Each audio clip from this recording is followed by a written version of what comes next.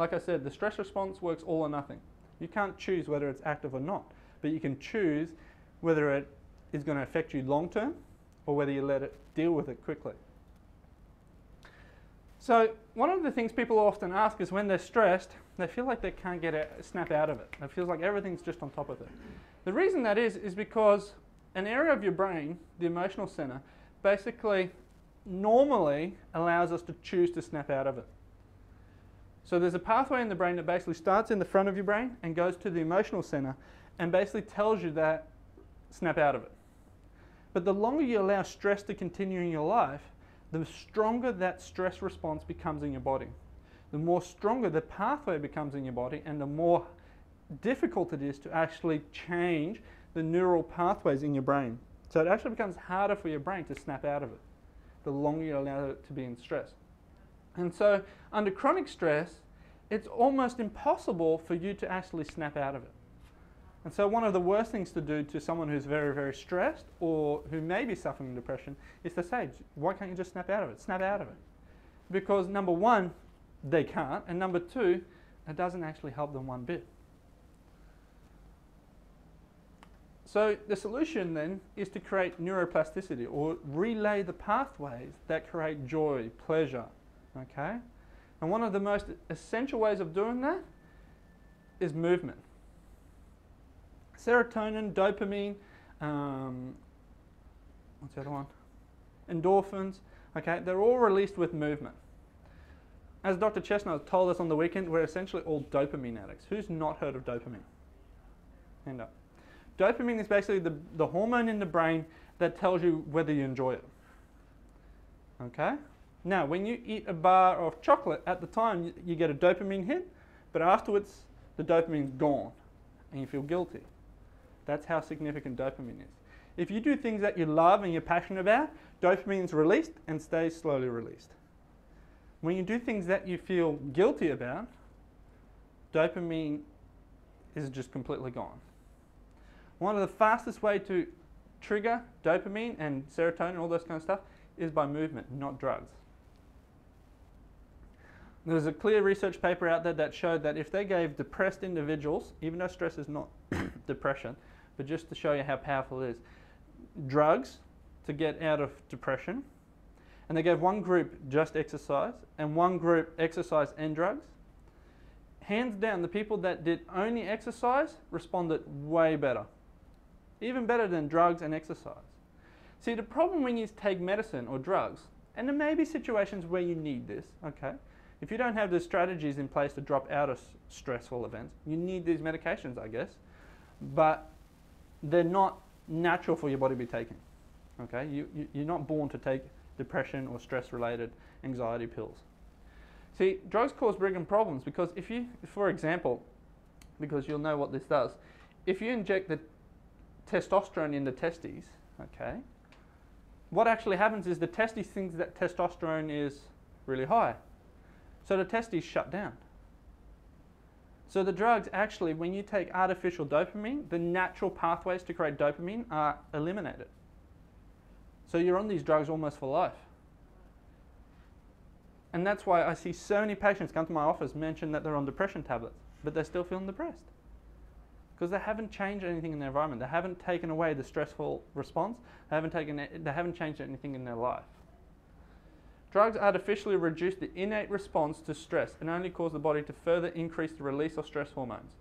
Then another drug is needed for the cycle, okay? Because what happens, you take one drug, it has an effect, but it also has a side effect. And that side effect, after a while, needs another drug to deal with that effect, which has a side effect. I'm going to show you a slide in a sec that it's kind of funny, but it's not. Oh, no, I know. Yeah. We need to teach you how to change your state. Now, Anthony Robbins is really big on jumping up and down and going, you know, get movement, because movement changes your state. You can't be down if you're going, woohoo, you know, you just can't. It just clashes with our body. As soon as we start to move, we start feeling alive. You know, you get that feeling when you go into the gym, you go, oh, I don't want to, but afterwards you're going like, oh yeah, I'm glad I went, you know. It's because you get this rush. So let's go through the shirt. It's on, I forget where I found it, but I think Facebook. I take aspirin for the headache caused by the Zyrtec I take for the hay fever. I got from Relenza for the uneasy stomach from the Ritalin. I take for the short attention span caused by the Scopoderm TS. I take for the motion sickness I got from the Lodomil. I take for the diarrhea caused by the Xenical, for the uncontrolled weight gain from the Paxil. I take for the anxiety from Zocor. I take for my high cholesterol. Because exercise, a good diet, and regular chiropractic care are just too much trouble. Okay?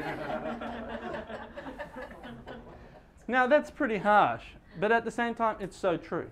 We don't like human tragedy. You know, just because everyone is doing this doesn't make it normal. Okay? It's not normal for you to need these medications. There's a reason why your body created that need for the medication, I guess, because you've neglected to look after yourself. When you were born, if everything went right, your body works perfectly. Babies generally don't get born fat. Okay, they get born chubby, but they're not born fat. But you're seeing much more and more kids getting fatter and fatter and fatter and starting these medications earlier. We'll talk about subluxations in a little bit. Let's talk about stress a little bit more.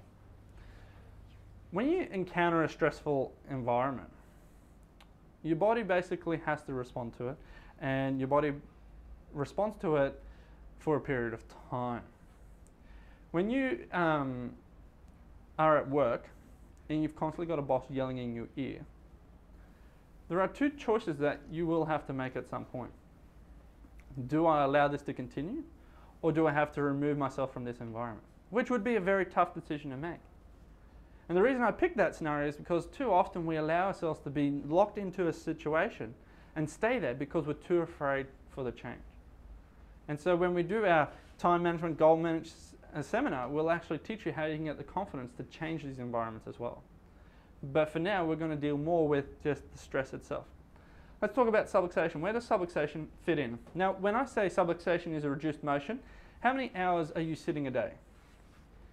2, 3, 5, 10? You know? I guarantee it's probably more than 4. Okay? And maybe even as much as 10 if you include how much you sit around at home, not including work. Okay? We don't move anymore. Our nation, our world just doesn't move anymore. If you go to the native tribes, you don't see obesity, you don't see diabetes, you don't see these things. We just don't move anymore. And movement is an essential nutrient for the brain. You stop moving, the brain essentially starves. If you don't move, what happens to a casted arm? And you don't move it for 6 weeks. Muscle wasting, weakness, you know, the arm just doesn't look the same. Well, the same is happening inside your body to the spine, but also on a global level, you're not stimulating your body adequately.